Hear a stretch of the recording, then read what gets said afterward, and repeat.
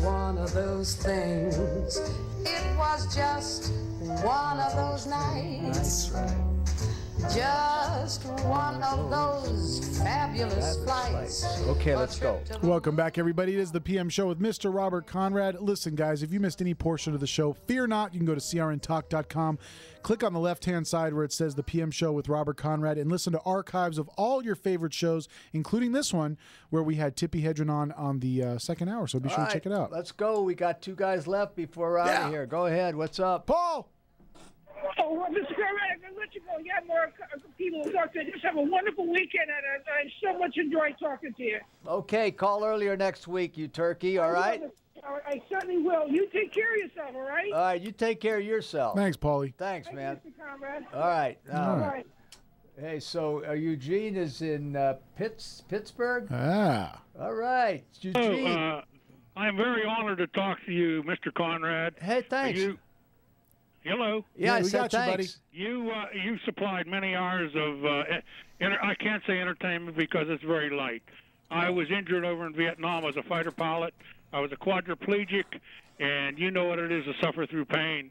And they told me I'd never walk again. And in 7 months, I left Walter Reed Hospital on crutches. Oh, wow, buddy. That's and amazing. I agree with your guest, Tippi, that I don't think anybody should have wild animals because that's what they are. They're wild animals, and people don't know how to take care of them. Yeah, well, and I can't express to you how honored I am to talk to you. You're a fantastic person, Oh, a wow. fantastic American, and God bless you. Hey, God bless you. thanks. Thanks for those compliments, and thanks for your phone call. And call in next week. Let's make this a regular thing. I will do that, Mr. Conrad. Don't forget. Now, call in earlier, though, will you? Yeah, I will. I'm in Pittsburgh. I didn't know what the time zone was out there. Okay, but give us a call and we'll chat, and you can ask questions and just become a regular, because the show is about you. It's about us. It's about this group of people that we've gotten together, and there's over 1 million of us. So let's do this, okay?